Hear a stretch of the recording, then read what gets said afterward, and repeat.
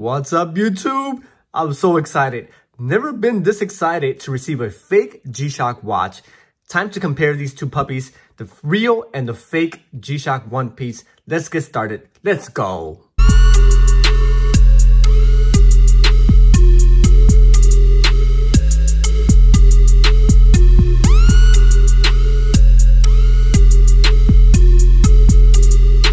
Alright guys, so just so you know, the G-Shock GA110 Japan One Piece Edition is a successful watch. A lot of demand for it. It sold out pretty fast. And now people are trying to take advantage of that demand. So with that being said, people have started releasing this fake G-Shock One Pieces on the right side here. It's a GA110 and it's obviously disgusting. But for the person who is not a collector and is first time buying a watch, perhaps a fan of One Piece, they might buy this and not have a clue that it's fake. So this video is here to help the audience and anyone who's not a collector and doesn't have an eye for distinguishing counterfeit G-Shocks to help them out. So let's get started right away. The basic and most obvious sign of this counterfeit is the size of the box. As you can see, the real one on the left here, the fake one on the right, it's about a third of the size in terms of the box. I measured these boxes. The real one is 4.5, or I should say about 4.5 inches by, there we go, let me show you guys. 4.5 inches, you see that? Square, so 4.5 inches all around. The fake one, on the other hand, it's 3 inches by 4. So here it is right here. You see that's about 3 inches by 4. And that's how you can tell the difference. Now, the 4.5 versus 3. So make that a mental note. If the box is small, you can tell right away that that's a fake one piece. All right. Moving on to the next sign. It's right here. Look at the One Piece logo on the box. The left one is the real one, of course. And you can see the quality on the print. Look at the straw hat on the top here, how it's perfectly there. And the fake one, it looks like somebody edited it on Microsoft Paint. Let me show you guys. Look at that. Like they put squares. Completely messed that all up. It's kind of funny, but again, if you're not looking and know what to look for, you may get burned.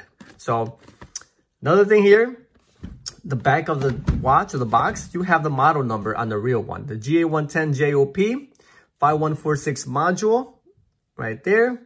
On the fake one, you don't have that. You have this SKU or QR code, I think they call them, which is kind of funny because I scanned it and it comes to this page.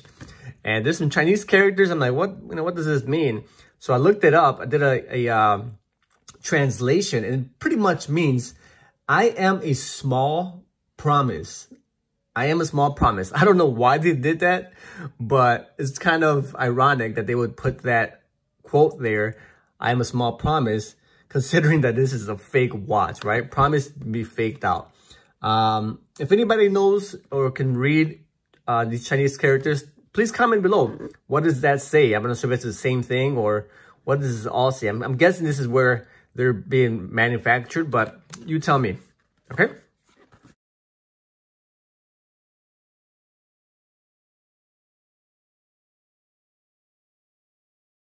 Now let's open it up. The fake one again, the real one on the side. Okay. You'll see that right away. And this is not the easiest way. The warranty cards have been faked for a while now. But even then, they can't get it right. Okay, you can tell. And I won't go into details because unless you have the real one to compare to, anybody can be faked by a warranty card. So I'm not going to really show you guys how to compare the warranty cards because it's kind of pointless. All right, I'm going to show you the obvious ways to compare the watches, not the hardest ways. Okay, the warranty, the manual itself is also different. All right. User's guide versus this here, it just looks different, right guys? So make a mental note of that, but don't worry too much about those two things because it's a lot complicated unless you have one to compare with. All right, inside the box, you'll see that there's this pocket here for your manual and your warranty card. The fake one does not have that. All right, it's pretty much just folded open like that. And here you get this beautiful, gorgeous tin can. Sarcasm, okay guys, sarcasm. All right, so here's the tin cans, and you can see they tried really good. They tried to mimic the design of the one-piece actual tin box. You'll see that the tin can itself has got these indentations on the side here, which are not here on the original, right? So you have these little buckles here on the top, buckles on the top of the can, but there's not a recessed part on the top of the can there. So that's kind of obvious, okay? You also have this nice recess area here in the center. Nothing there on the fake. All right. On the side here, you can see there's like rivets or like a pinch. They pinched the metal of the can on the bottom here, kind of around the edge. Or you can see like it looks like it's pinched or pressed on the bottom of the tin can. That's not the case on the real one. You can see it kind of flushes down to the base. There's a lip here. Okay, so that's kind of one way to tell. Now, if you buy the watch without the tin cans, be very careful because the tin cans are an obvious this way to distinguish the real from the fake. But if it still has the tag, you'll notice that the tag itself is also just misrepresented. Okay, that you have the Casio G-Shock on the tag in the front. On the real one, here's the fake one. It's got this fake tag on there, which again, if you don't know what to look for, you may be confused or tricked, right? In the back, you should have the SKU number, the model number, the SKU number, and the price tag, and the model and the module number. This one's blank. Now that's easy. I believe, in my opinion, it's easy to print. So even if you see that, don't let that be a complete way of determining if this is real or fake. All right. Moving on. Before we get into the design and the aesthetics of the watch, let's talk about the easiest way, I think, to tell if a G-Shock is fake. And this applies to all GA110s and a lot of the other models as well. All right. And that's by the back plate. Okay. You'll notice on the real one on the left, the G-Shock, the back plate is flushed. So it's flat to the surface, and that's for comfort reasons. You don't want it to be imprinting on your wrist or hurting your wrist. And you can see it here when you do a side by side. Look at how flat the real one is compared to the fake. There's some, and they're improving on it, but there's there's like a little lip there on the fake, right? Let's see if I can show you guys. Right there, you can see that lip there. Okay, that little raised cover versus the real one, it's flat. All right, see that? It's pretty flat. Okay, that's one way. The second way is that most fakes have this little sticker here with a little client. I don't know why they do that. I don't understand why they would do that. It's just a telltale to collectors that that's a fake trigger. Okay, so that's right away you would tell that that's a fake watch. All right. Also, the font on the real one, and it's smudgy, GA110JOP, you could tell the fake one is a little smaller. They couldn't replicate that very well. And it's also not very clear or legible when you read it. Otherwise, they did well in terms of copying with the one-on-one, copying what it says on the actual watch. All right, now let's talk about the actual design and quality, or actually the design of the watch. First of all, you'll notice that the fake one on the right here has a sticker. Now, this is kind of another great telltale sign of a fake watch. Real ones never come with this plastic sticker on the top, guys. You can see I can peel it right off right here. It's hard to see, but see that how it's peeling off? There's a sticker there. The real G-Shocks, I have never seen any G-Shock whatsoever in all my years of collecting to have that plastic sticker on the glass. Okay, so that's a telltale. So if you feel the rubbery screen, That's the indication that your watch is fake. Now, another one, you'll see the real one versus the fake is that the print on the watch, and this is going to be hard to tell if you don't have the real one to compare to, but the G-Shock logo or the print on the real one is gold, and it's actually brighter than the flat G-Shock on the fake. All right. You can also see that the font is bolder on the fake one, like the S, the H, right? The K. You see how thin that is compared to the fake one? All right. And a very kind of something that stands out the most is that the hour and minute hands on the real one are gold, but they're also metal and they're reflective. These are yellow and they're not reflective. They look plasticky. All right, if that makes any sense. These are metal versus plastic. Very small, but smart or easy way to tell. All right, then next, the wanted on the right here. You can see that the fake one is flat color. Okay, and the real one is, there's a glossy, kind of glossy design there, which reflective material there, kind of a glass material. So you can tell that easily as well. All right. The colors here are more vibrant, believe it or not, on the fake one. They're more flat and muted on the real one on the left here. So this actually looks pretty nice, to be honest, but it's not consistent with the real watch. All right, you'll see the color again is vibrant, more colorful on the fake one. It looks painted, versus this one feels like it's done differently. The technology behind how they print on these watches is different from these.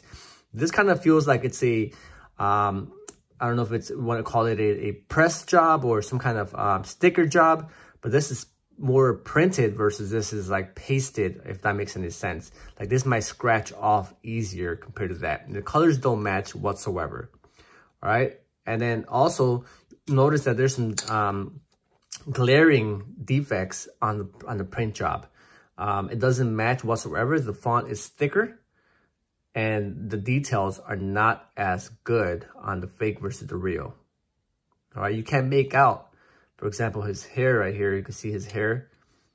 Look at this. The details are missing on that. Okay, right there. You're just missing a lot of the details on this watch. And that applies to the bezel as well. I noticed that there's some areas where like here, look how this is kind of just like a blob of paint versus some more details on this part there. Okay, on the real one, the print carries through the bezel, overlapping the little crevice here. On the fake one, it stops like right there. Okay, look at the other side of the band. Again, more details on the real one. Here, his six-pack looks like, I don't know, leaves from a tree. Abstract thinking, right? Looks just different. Look at his mouth. You can see his teeth here. Looks like a goblin. I'm going to open up the case and show you guys the real movement on the Japan Quartz versus that of the fake one. So you can see where the difference is in terms of quality on these watches.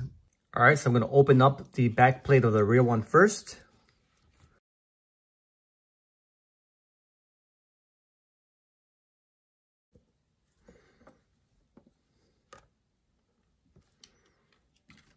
Now I'm going to unscrew the fake one. You'll see that the there's a difference in the actual screws. The real one is flat tip, and the fake one looks like a cheaper version of a screwdriver, or a screw, I mean.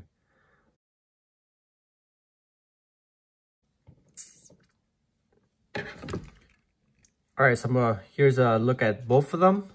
Pull the back off the real one, set it to the side, and you have the traditional kind of the plastic here that protects the case, keeps it from moving. You have the battery that's also enclosed back there. You have the little signal here, conductor. That's for your alarm chime. All right, so you have that. That's physically visible So if you open up your case back and you don't see that, be very careful. And here you have your traditional fake G-Shock or your fake G-Shock case. You do have this spring there, but it's a lot more robust. It's bigger. You have this false raised cavity that that's why they need that extra space on the back plate to fit this module there. All right, so you can see the difference there. Pretty obvious in terms of quality. Okay.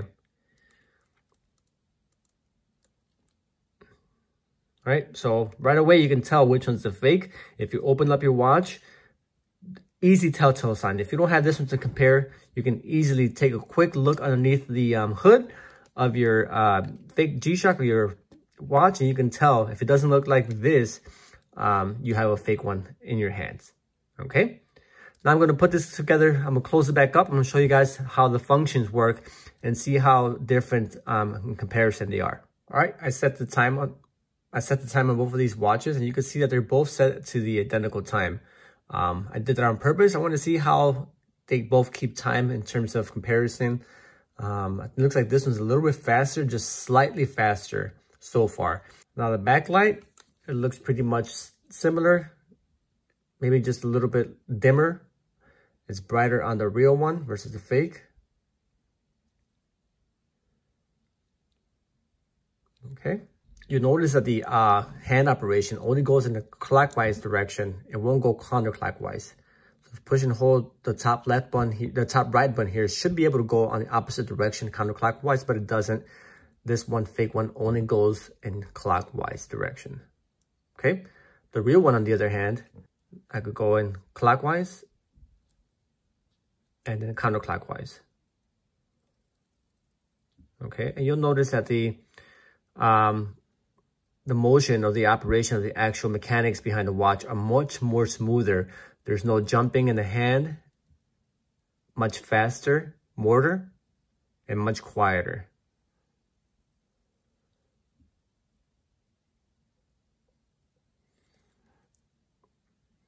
The hour hand is still, doesn't flinch, doesn't bounce like the fake one.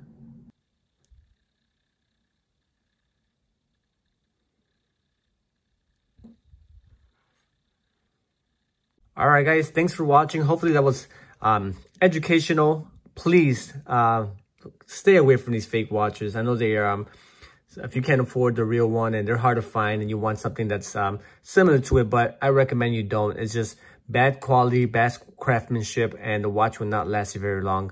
They're just made poorly. Now, tell me, I'm going to take a vote out there. Please make suggestions on what you think I should do with the fake one.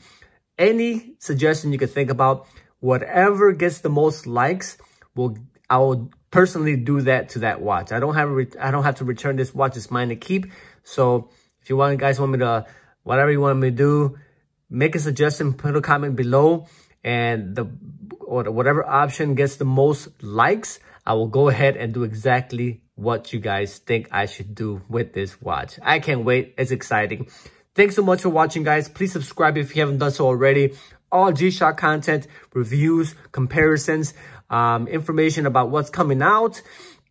A lot of content. Hopefully you enjoy this. If you do, please hit the like button.